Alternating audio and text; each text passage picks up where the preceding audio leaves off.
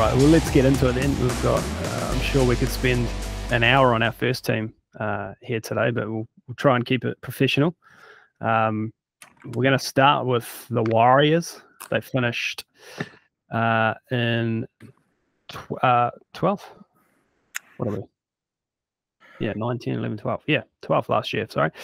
453 points for, 624 against. They averaged 18 points in attack and conceded 26 a game. Interesting on the points for, the third least in the competition behind the Dogs and the Broncos. Wow. Or ahead of the Dogs and Broncos, I guess. They've obviously got a lot of big ins. Sean Johnson being the biggest. Aaron Penne, Ash Taylor. Big outs, obviously RTS. Peter Hiku, Fusitua, Kane Evans, Lisa Armel, Paul Turner, Sean O'Sullivan. What are your initial thoughts heading into 2022 for the Warriors? I know it's that time of the year before a ball's being kicked.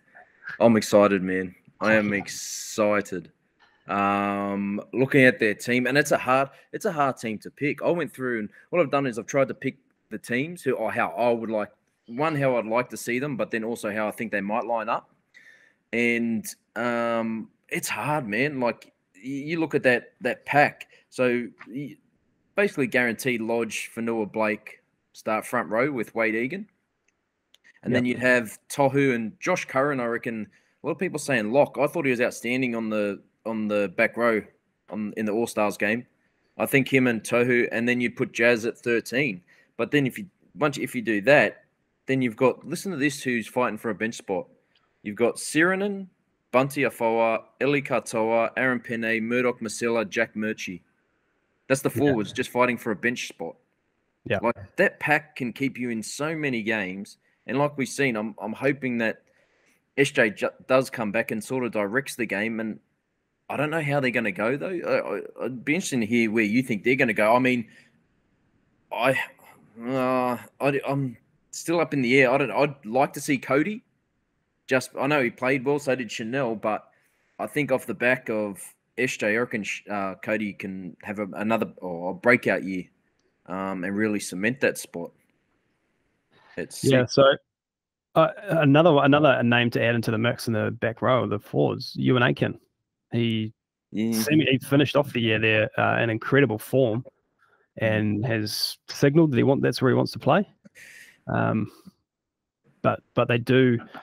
The only issue or sort of sore spot for me was the 3/4 line and the lack of depth there. And I'm with you there, and that's why in my team I would have him playing in the centres, just because I don't want to weaken that position when our back row is so strong already. Like, he was outstanding last year filling in, and he might want to play. I just think he's a good centre, probably will be one of the best. I mean, and to partner Rocco Berry, who I think is going to have a standout year. I think that's going to be his year, I reckon. Because Rocco Berry and Adam Pompey, I mean, both young, could both thrive, but I'd prefer to have Aiken there, just experience. Yeah, I agree. I think Aiken's got to at least start the season in the centres. And then, we'll see where we are after a few weeks. But, I mean, the depth the Warriors have got across the park, obviously the centres are a bit iffy, but in terms of depth. But everywhere else, if you're a Warriors fan, you must be licking your lips this year. This on paper, and yeah, I'm biased, but I genuinely think this is a top 8 team, and they could push for 4th, 5th. If everything goes right, Yeah. I don't know. I'm like that. I've got them on my Blake Ayshford's predicted ladder. I have them 7th, so finishing 7th. That could all change when we do our final ladder, of course. But yeah, I mean, if they stay injury free, like we know depth is good to have, but if you don't have to use it, it's even better. And if we got Tohu for the year. Everyone forgot about Tohu last year, and the boys almost, pulled off that top 8 spot. Yep. It's going to be a bit tricky, I think, from about round 6 to the Magic round, which is round 10. They've got the Roosters away, the Storm away, the Raiders, the Sharks, and the Rabbits. Now that's a tough draw, but on the other side, I think going into that round 6, they're going to have a great, I believe, a soft start to the year. They got Dragons, Titans, Tigers, Broncos, Cowboys. We could see possibly these boys be 5-0. And I think the last time they did that to start the season, or was it 3-0 or 5? They made the semis. 6-0 or 7-1. Yeah, and made the semis. Yeah. So I think we could see them definitely win those first 5 games. And then the test of character, I suppose, round 6 to the Magic round, when you got all those teams who we expect to be up there in the top 4. Yeah, I had them. I said they could. My notes here, they could either be 4-6, 5-5, or 6-4 through the first 10. Mm-hmm. All of which I think probably has them inside the 8, at least through 10 rounds. So it'll be interesting. I guess hot topic on the back of the All-Star game. Who you said Cody? You'd like to see partner SJ in the halves? I would love to, but there's so many. I think Chanel's sort of a controller, like SJ's later in his career. He still have a bit of flair, but can sort of control a game. Where Cody could as well, but I believe his best asset's running it. And if Sean's directing everything, Cody just being Cody, I'd just love to see him in there. But then again, this is where it's interesting to see where Nathan Brown's going to go, right? Because you've got Taniela Otakolo, who's could be, we've seen him play a couple of games last year, could be on the bench as a hooker for Wade Egan if Egan doesn't play 80. Or you could have Jazz Tavanga start 13, give Egan a spell, and then put Jazz at 9. Or you put Cody on the bench and play Cody at 9, or Chanel. So it's interesting. I think I'll definitely want to have Cody and Chanel in there. But I don't know if they're going to carry a hooker and just go big pack. And then there's the $1 million man himself, Ash Taylor, as well, in the mix. Yeah, I can't see him getting a crack first week, personally. Yeah, I haven't. But then again, I haven't heard anything. He might be training the house down. He got the contract, so yeah. And the kid's a good player. Like, you can't tell me you can't play NRL and say he's a bad player. You know what I mean? Yeah. Yeah, mate. Another one I seen the tab put out. I think there was a big go on top 8. I'm looking at it, 325 for the Warriors. Yep. If you got on earlier in the season, I think you could get 450. So it's come in quite a bit.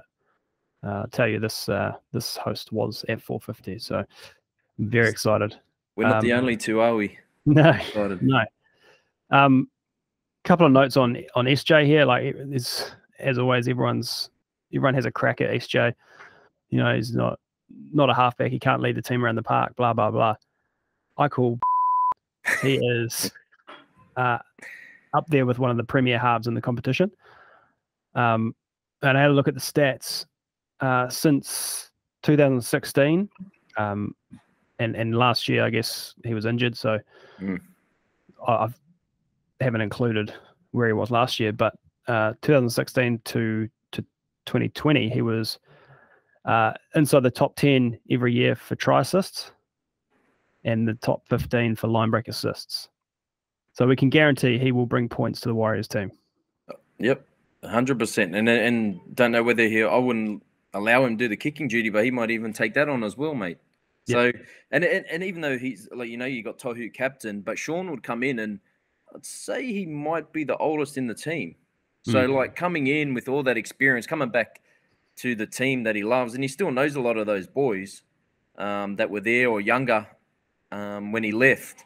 So he demands he'll get a lot of respect from them boys, and I expect him to lead the way, mate. I do, and I'm with you. I think it's a bit of I think Shawnee could be the one to hopefully break the drought and get us some silverware. Oh, goosebumps. Just one more sort of conundrum, I guess, on the halves situation. How's this? Where do you stand on this first scenario? Mm-hmm. Like Cody in the halves with Sean. You obviously want Chanel in the team somewhere. Could you squeeze him on an edge as a centre?